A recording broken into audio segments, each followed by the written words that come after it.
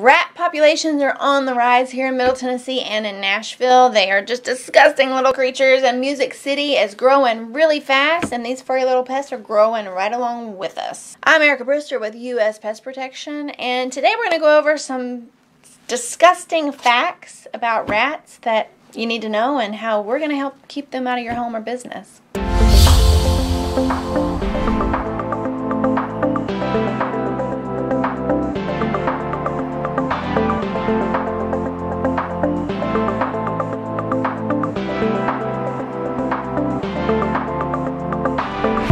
Rats are incredibly resilient and tough. Man, they can survive longer than a camel can without water. They can fall 5 stories and survive. Oh my gosh, rats, they can even survive long doses of radiation and can swim a half a mile, like across a body of water. One thing that we want to look at when it comes to rats is we want to protect our contamination of our food sources. So we don't want our food to be contaminated by these nasty little creatures. So we have to control them for the health of the public and the residents that live in this great city.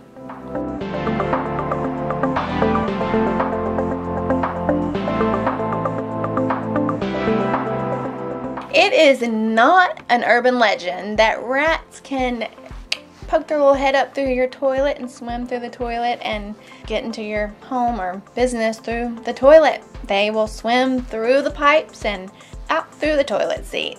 Will come a rat sometimes. Makes sense though, right? Because I mean, they use the sewer as their tunnels and their passageways underneath the city. Some cities even have what's called a quote toilet rat season. We do not have a similar toilet rat season here in Middle Tennessee, but toilet entries have been known to happen.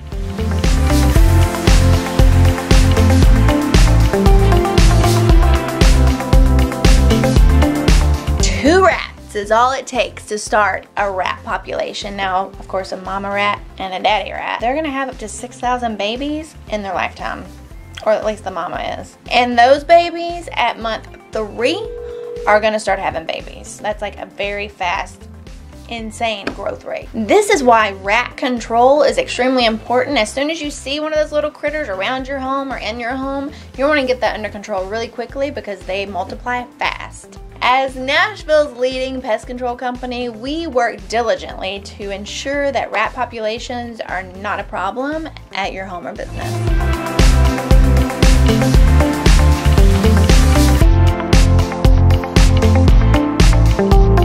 Rats can grow 5.5 inches of teeth.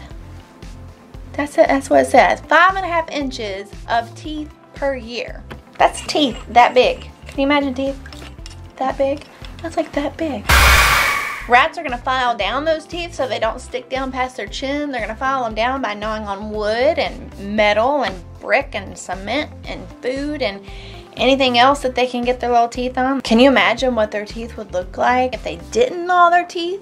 If they just kept on growing and growing and growing? Rats have been known to gnaw on electrical wire, which unfortunately can be a cause of lots of house fires. They have the potential to really cause some serious damage and threats to homeowners in Middle Tennessee and anywhere that there's a rat population. Rats can be extremely dangerous to just the normal, typical person living in a home, but some of the people that are most susceptible to being exposed to the threats of rats are going to be our babies that are in cribs and are in a confined space. Of course, our elderly people that maybe don't have the ability to move around, and the handicapped, of course, and as well as, you know, the homeless population is basically living out there on the street with these rats. So they are the most susceptible to a rat attack. Like Lady and the Tramp, hello, like we've all seen that movie, and when the baby scene comes on, like mama bear, like we stand on the edge of our seat because we want that rat out of there. Like we know, and we're like, go you little dog. Like you are not a tramp, you are a hero. You are our hero for keeping that rat out of that baby carriage. Yes, I love that movie.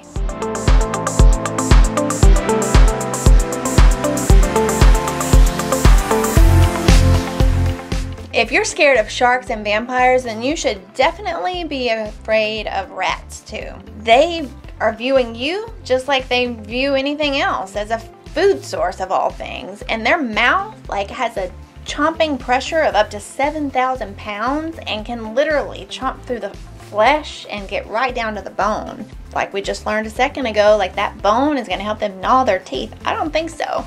Not in my territory, you know what I'm saying? What's even worse about all these rats is that they carry a host of nasty diseases. These guys are in, and gals are in, trash cans, they're in toilets, they're in alleyways, they're in the walls, they're up and around and behind and all over. It's so nasty. Those little rats are so gross. They're everywhere that's nasty.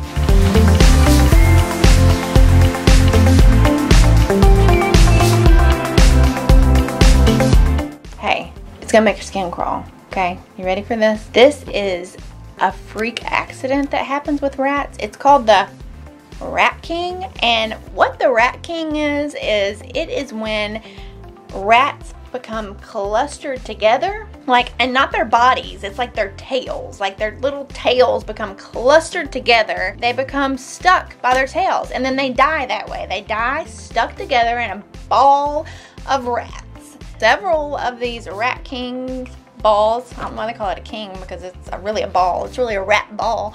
But the Rat Kings have been found in the Middle Ages, but they speculate they were staged as a hoax. However, the largest Rat King known is a cluster of 32.